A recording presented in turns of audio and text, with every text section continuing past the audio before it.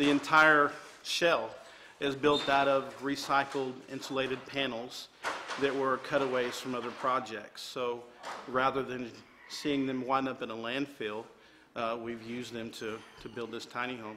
But touch this. It's not that hot. It's not hot. Because it's reflecting the heat off of it. When this tiny home is complete, we'll have between $10,000 and $11,000 in it, complete. It's going to have its own power supply. It'll have 2,500 watts of solar panels. Eventually what we're going to have up here is a loft, a sleeping loft. So this is going to double as the living room and the bedroom. It'll have a completely furnished kitchen. The bathroom will have its own, it'll have a composting toilet. It'll have a backup battery system to provide power at night. The only thing you'll need when you set this on a piece of property is access to water. Most of the tiny homes being built around Chattanooga are in the neighborhood of $40,000 and up.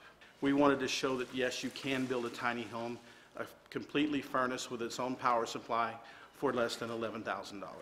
Well, we're learning that you don't have to spend a lot of money to make a lot of money, and this is just making it cheaper, and it requires less energy. We're going to have solar ovens and stuff like that throughout the vents, and the lights are going to be able to work through solar energy, so we're not going to have to pay for much. It's really cool because most of it is really recycled. It's really clean and good for the environment.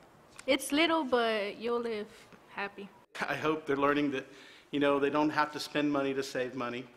They can learn to do a lot with a little, and I hope they learn how to impact and take care of the environment.